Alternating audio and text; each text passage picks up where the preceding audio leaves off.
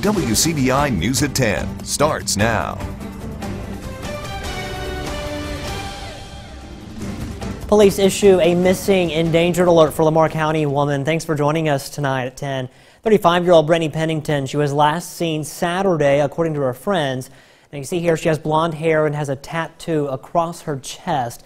Police issued the missing alert just after 7:30 this evening. If you know where Brandy is, you're asked to call your local police. Well, it has been nearly 2 months since an Alabama man first went missing. 48-year-old Roger Taylor of Lamar County. He's not been seen since March. Our Quentin Smith speaks with Taylor's family. Quentin, have family members or law enforcement gotten any clues on what might have happened? No, Scott, the family says there hasn't been any breaks in the case to track down where Taylor might be. 2 days after Taylor was reported missing, his car was found in Monroe County, but there still has been no sign of Taylor. However, family members do believe someone knows something, and tonight they're pleading for them to come forward. Daddy's in the background. As Alyssa Taylor flips through a scrapbook filled with pictures of she and her father, a sense of emptiness starts to set in. It's been bad not knowing where he's at, if he's okay, if he's dead or alive, or whatever could have happened to him.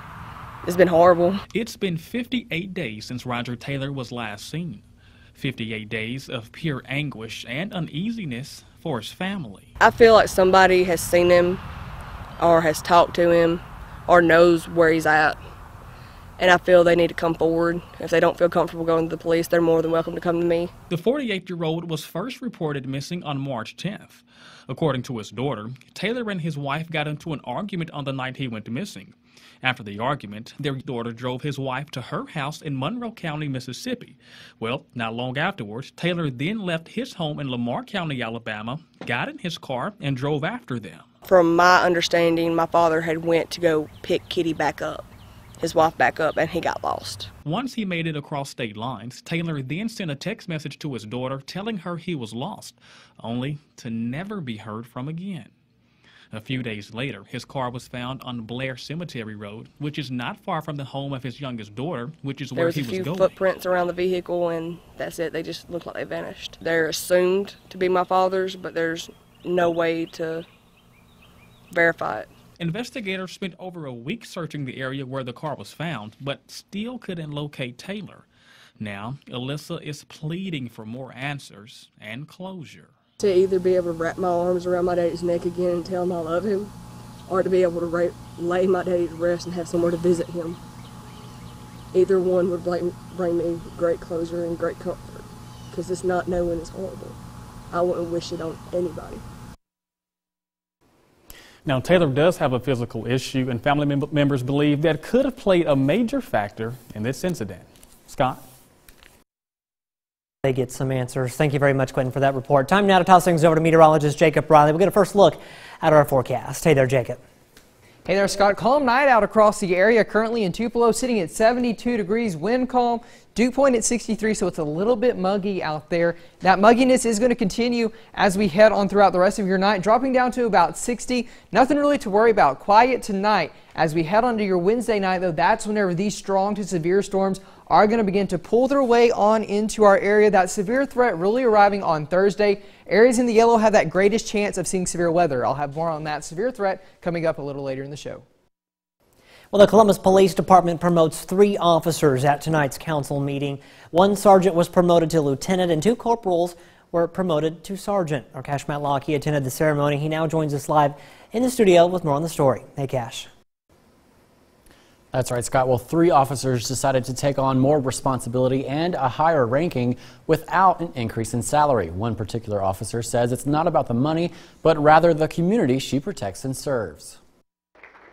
Sergeant Amanda Burrell has dreamed of becoming a police officer ever since she was a little girl. I remember In the Heat of the Night, that was like my favorite show, and I did not know until I started watching that show that women could be police officers. And I knew from the time I was 5 years old that this is what my calling was. Now she has almost 19 years of experience under her belt and a promotion from corporal to sergeant. It'll be a lot more responsibility. They'll be responsible for the whole shift and activities that go on while they're there. They'll be making an executive decision in my absence. Typically, with more responsibility comes more pay. However, the current budget simply doesn't allow for any pay increases for CPD officers. But Sergeant Burrell doesn't seem to mind. The pay thing, that's okay. I want to help people. I want to make a difference. I want to be that positive influence on that little girl that wants to be just like me. That, to me, is outstanding, that they want to take this responsibility, because, again, it's going to be more responsibility. It's a lot more responsibility than they had, but they're stepping up to the plate. And the other thing that's going to be a benefit is they're gaining executive experience in this new position. Columbus Police Chief Fred Shelton says promoting from within the department will have a positive impact. The community are getting three of their own, three people that have worked their way up through the ranks, that has a working knowledge of this community and how the department works, and that's good. So we didn't have to go outside and get some people that didn't know anything about this community, but these are homegrown supervisors that are part of this community. As for Sergeant Burrell, she's got her eyes on the next step in her career. And this is only the start for me. Hopefully, before I retire, I can make lieutenant. Sergeant Burrell says she only knows of one other woman in Columbus who has achieved the rank of lieutenant. Scott? New tonight at 10, a company that makes custom electronic systems for the government and private sector is investing $500,000 into its Tupelo operations. Hyperion Technology Group is moving from its 12,000 square foot space to a 48,000 square foot facility and a former beverage distribution center. The city of Tupelo is buying the building and leasing it to Hyperion. Now, Hyperion plans to add 25 new employees with the expansion, and they hope to be in the new facility in early summer. Mississippi needs more doctors. Without them, it restricts access to care for many in the Magnolia State. As Courtney Ann Jackson explains, the need is even greater in rural communities. If you live in a metro area, you may have never thought about what happens when a doctor moves or even retires. It's a different story in rural Mississippi. There's so many physicians, there's so many counties that don't have a physician. And also there's a lot of counties that have physicians that have been serving, that have been practicing for 30+ years. If you don't have anyone that's going to basic, like come in and take that place, that means there's going to be a shortage of health care to service this area. That's what the Mississippi Rural Physician Scholarship Program tries to combat. So if I get the scholarship for 2 years, our oldest state of Mississippi, 2 years on my service. But fourth-year med student Griffin Metcalf doesn't want to stop there. I do know that my desire is my wife and I want to go somewhere that we can stay long-term and not just a few years and then leave. We want to be able to invest in the community and be able to lay down roots. More than 30 doctors who have completed the program are now practicing in small communities statewide. By 2020, that will nearly double. I think I've become more aware of the financial, socioeconomic, just the obstacles that are in place that are more than just medicine. They're more than just learning the science behind treating patients. They're social factors that have to be worked with and managed as well. Metcalf doesn't know where he'll plant those roots after his residency, but he is encouraged by the chance to help a community in need. Instead of having the attitude that, well, these areas can't be helped, to be proactive about it, and I think that that's one of the benefits of this program. Courtney Ann Jackson, WCBI News. Tomorrow's the last day. It's going to be dry for the next couple of days. Storms return tomorrow evening, and they're going to last as we go on into your Mother's Day weekend, potentially even to the beginning of next week. Coming up after the break, I'll let you know when those severe storms arrive into our area. First Alert AccuWeather forecast with meteorologist Jacob Riley.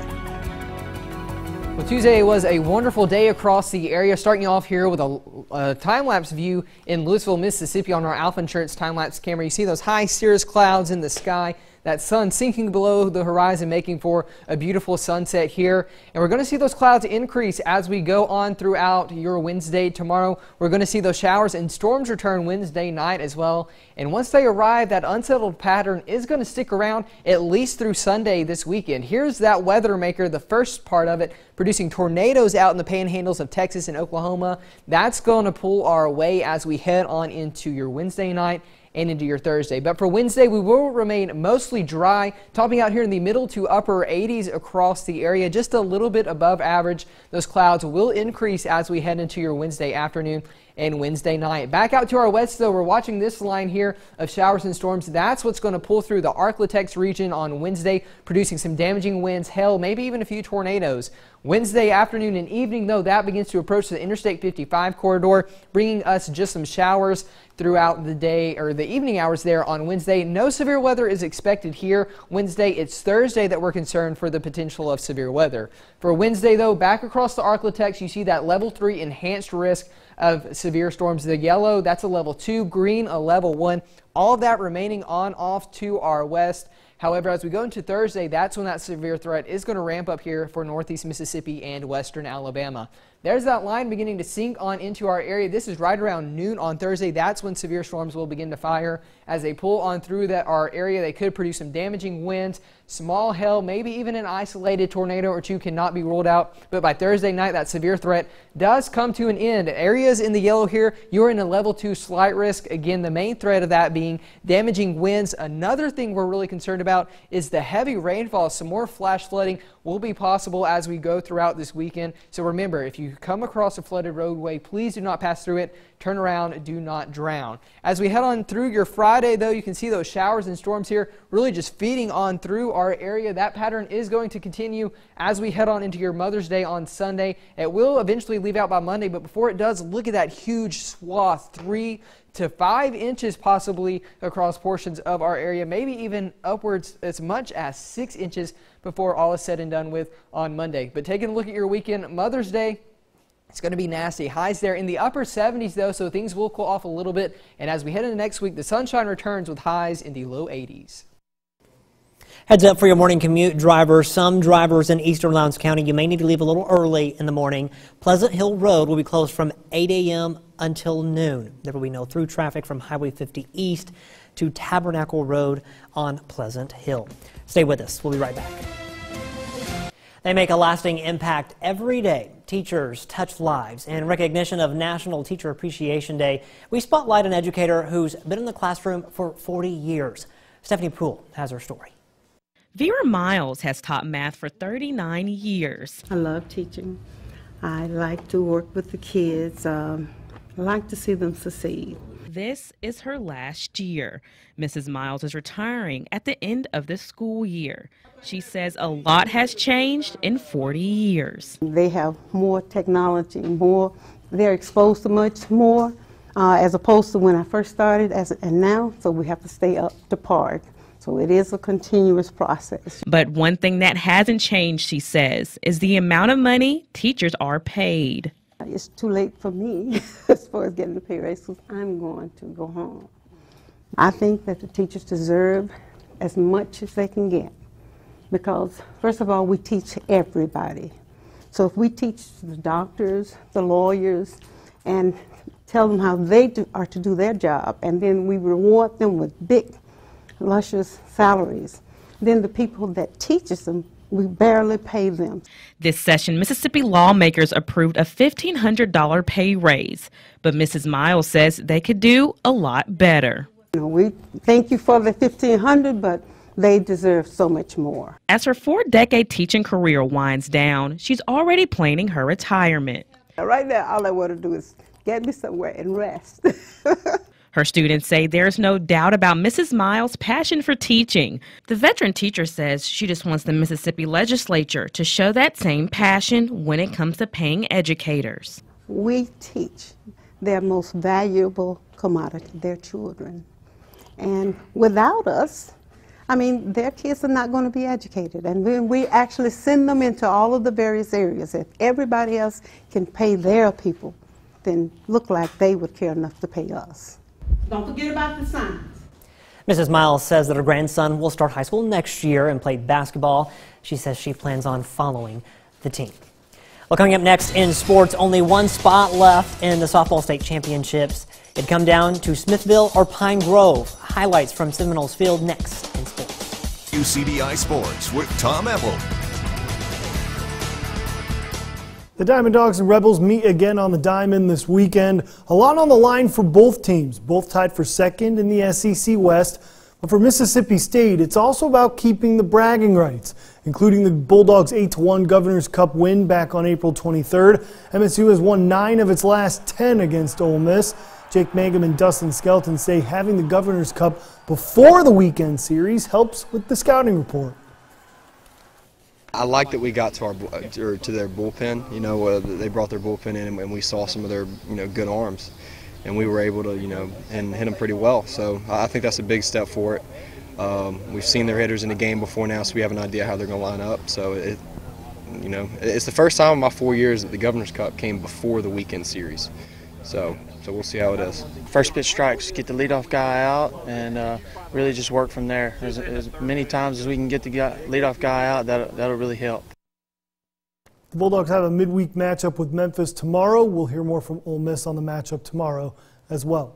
A historic day for Mississippi State and Ole Miss softball. The SEC releasing the All-Conference Awards and a new program mark set for both teams. Mississippi State with 3 first-team All-SEC selections. That's a program record. Kat Moore, Mia Davidson, and Fale Lua to the first team. Anna Kate Seegers named All-Freshman SEC team. 4 Ole Miss Rebels named to the All-SEC team as well. Program record for the Rebels, headlined by Kylan Becker to the first team for the second time in her career. Molly Jacobson named to the second team. Tate Whitley, all-freshman team, and Kaylee Horton becomes the first Ole Miss Rebel to be named to the all-defensive team. The SEC tournament begins Wednesday in College Station. High school baseball. Both teams looking to lock up a spot in the state championship. Starkville Academy taking on Heritage taking on Starkville Academy. It's a 4-1 lead for the Vols, and Garrett Lewis says, not today, we're not going out today. Heritage leading the series 1-0 as of game 2. But then here come the Vols trying to add a little bit more up 4-1. Griffin Little with a base knock, but he'd be left on the bags. Then Heritage down to 3 more outs. Still down 4-1. Reed Huskinson tries to get the rally started. Base hit for Reed, but that's all in the bottom of the 7th. Vols would force a decisive game 3 with the 4-1 game 2 win. And then in that decisive game 3, at last check, this game was still going on. The rivals taking it the distance. Patriots and Volunteers, 1 win gets you to the title game. Vols would draw first blood. Cooper McNeil tags one to deep left center field. It would drop at the wall. 2 RBI double for McNeil's going to bring home 2 Vols. Howell Archer racing across. The man is pumped up. He loves runs. 2-0 Vols after the top half of the first inning. But back comes Heritage. Davis Fitch with a laser beam somehow corralled that short. He'd be out at first, but the sack ground out's going to bring home KJ Smith. So a 2-1 SA lead. But then Reed Huskinson, liner to third. Throw to first is off. Reed's going to turn it into a double. This game is 12-9 Heritage Academy in the bottom of the 6th. We'll have that score on our website, WCBI.com, as well as Sunrise tomorrow morning. Game 2 between Pine Grove and Smithville. Smithville advances to the championship game with a W. Bottom 2nd scoreless game, not anymore. Lizzie Meeks to Maddie Mason hits one down the third base line for a single. Next batter, Harley Hatley. Oppo brings home. Pine Grove throws one out at third. Barely missing old Chris Bolton at third, but the Knowles would take advantage and score a run on the air next inning. Annie Brooke Morgan hits one to deep left center field. Just out of the grasp of the center fielder, Knowles score another run. Smithville defeats Pine Grove 4-0. Lady Knowles sweep the series. They're off to their first state championship since 2016. The Calhoun City Wildcats 1 win away from a state championship appearance. Wildcats dominate on the road at Lake 11-1. Game 2 at Calhoun City at 5 p.m. tomorrow. That's it for sports. That's what your weather is next. Rain, go away. It has worked its way back into our forecast once again. Sounds like a broken record this year. We have strong storm potential on Thursday. Those rain and showers and storm chances lasting through Mother's Day. Monday and Tuesday looking good though, Scott. But don't let it damper your Mother's Day. No. Still celebrate your mothers. Yes. Just might have to. They deserve it. Figure out a way to do it indoors. All right. Thanks, Jacob. Thanks for watching, everyone. Have a great night. We'll see you tomorrow.